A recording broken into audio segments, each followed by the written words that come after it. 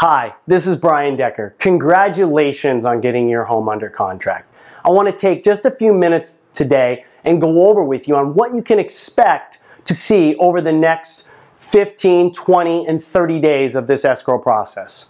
Now that we got your property under contract, what we're going to be doing is now focusing on building and updating your application so that we can have an accurate file to go ahead and push over to the processing department. So what you're going to be seeing over the next couple days is you're going to be receiving an updated email from me going over all of your rate and pricing options for you once we get these title and escrow documents in from the seller's selected title and escrow company. Once we've received all those title and escrow documents, we're going to be ordering the appraisal, which the appraiser is going to be going ahead and contacting the listing agent. Once they get an inspection set up, it's typically about 4 to 5 days before we get that report back. Sometimes a little bit quicker and sometimes a little bit longer, just depending on the appraiser's current workflow. Once we go ahead and have all those title and escrow items in, we're going to be sending you an initial loan disclosure package.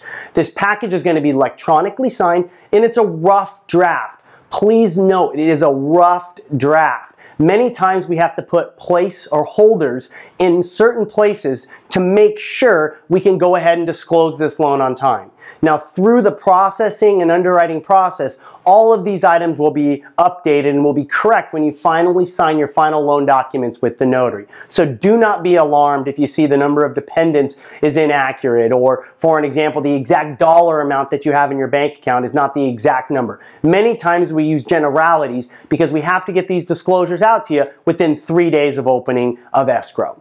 Then we're going to be going ahead and my processor is going to be reaching out to you, and once you've signed your disclosure, sending you a checklist of any items that we need from you in order to get your file through underwriting.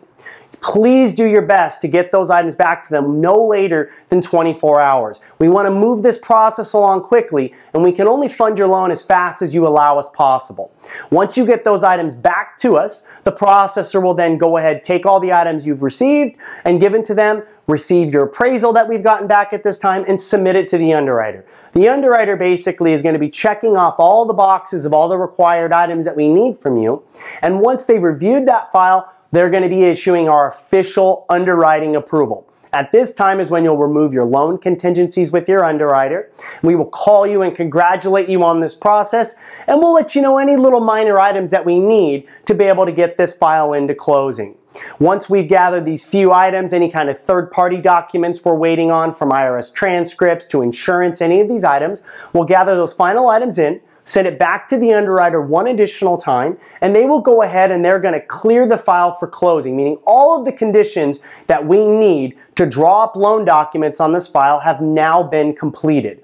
We'll send you a copy of your closing disclosure for you at this time, outlining the exact amount due at closing. That typically comes about 5 days before your closing escrow. Once we go ahead and you sign your closing disclosure, we'll be sending your loan document package to the escrow company. They'll go ahead and make an arrangements with the notary to sign all of your documents, both from the escrow company, the title company, and the mortgage company for you. You'll get all those documents signed. The seller will sign their documents. You'll wire any additional funds needed to close to the escrow company. Once all of that happens, we'll be funding the following business day, and then the home is yours. So that's just a basic overview. If you can even remember just 50% of this, you'll be ahead of 99% of homeowners out there. So take care, and we look forward to working with you.